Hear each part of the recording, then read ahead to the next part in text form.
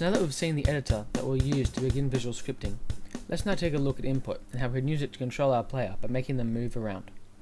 So first of all, we're going to have to create a new blueprint from our character, because this will allow us to walk around. We're going to call it player. And we're also going to create another blueprint which is called a game mode.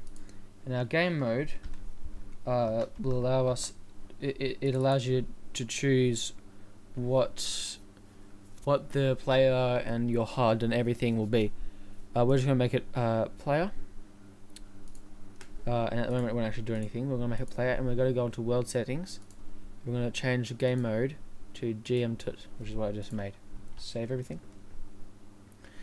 And now, of course, we need some input to be able to do things. So we need to set up some input in our input tab in our project settings. Now, an action mapping is just a button. So every time you press this button, or whatever buttons are assigned to that mapping, it will create an event in whatever blueprint you're using it in. But an axis mapping does the same thing, except each of the different buttons you have assigned to the mapping can have a different value. So you can use it to control forwards and backwards with only one mapping. So let's just go create one, and another one, and another one, and another one.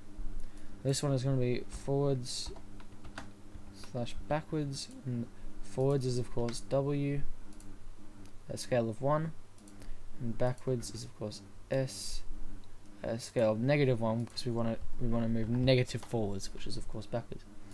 Then we're going to have left and right, and we're going to have A for left. And now, because in our blueprint we're going to use move our right vector, we're going to make this -1, and we're going to create D, which will just be positive. And then we also want to be able to make our character look around, so we're going to have mouse X and mouse Y. This is going to be mouse X, and this will be mouse Y. And so here's all the inputs. We have forwards and backwards, left and right, the X movement of our mouse, and the Y movement of our mouse. Let's just save it. And now let's open up our player. Now, first thing you'll notice that we have some components of our blueprint. Our component is all the things that make our blueprint. Now we already have some here. And that's because these come with the class. These are pre-made things, so you can't delete them. You can edit them and change the settings. Now I'm just going to change the layout here, just to make it look more like it used to, because some people are still using the way it used to look, and I just like it more. So we're not going to change anything in our components view, except we are going to add a camera, because otherwise we won't be able to see. We're just going to leave it called camera, but we're not going to put it in the middle of the character. We're going to move it up, so where the eyes would sort of be. Let's just compile and save. Okay, now if we play the game right now, we can't do anything. We can't move around, we can't look at anything, we can just see. So let's actually add some, let's just add some actual logic to our player. So first thing we want to do is we're going to get forwards / backwards. Now an axis value is just the value, but the axis event is both the event that happens when you press the buttons and also the axis value that's associated with that. And we're going to add movement input. This will just allow us obviously to move. And so we're going to make the world direction. Now if we set this to just a vector, then no matter which direction we were facing, it would always move in that way. And what we want to do, we don't want to do that. We want to move in the direction forwards and backwards in the direction that we're looking. So what we want to do is we're going to get actor forward vector. So we're going to put that into the world direction, and then we're going to put the scale direction in the axis value. And this will allow us to move forwards and backwards. But we also want to do the same thing for moving left and right. So let's just duplicate this down here with Control W, and then get left and right, and drag that in there, and drag that in there. And so now this will allow us to move left and right, except that this will also move us forwards and backwards. So we want to get right vector. Get active right vector and drag this in there. If we compile and save, and we press play, it goes around left and right. So now we can move. We still can't pop. So I'm moving around my mouse right now. We can't see.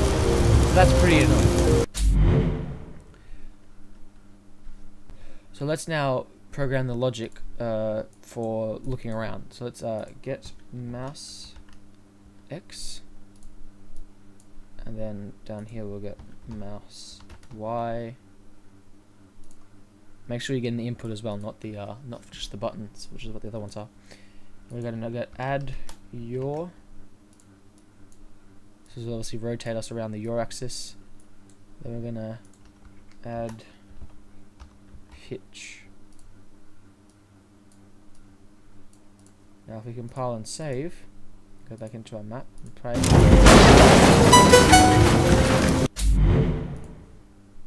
Then we can look left and right, but we still can't look up and down. And this is because at the moment we have forgotten to change a certain setting in our player. So we go up here to our player, you go to our camera, and you type in use like I have. You'll see use pawn control rotation is unchecked. Now this will mean that when we rotate the controller pitch input, it won't actually rotate the camera. So let's just check that and compile and save and go back in and play. Now we can look up and down and right. Notice that the camera up down is inverted. So let's just fix that by going into our input and putting it on -1.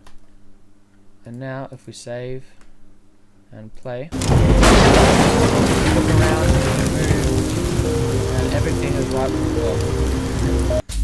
So I hope you enjoyed this tutorial. If you'd like to learn more about UE4, then please join me next time.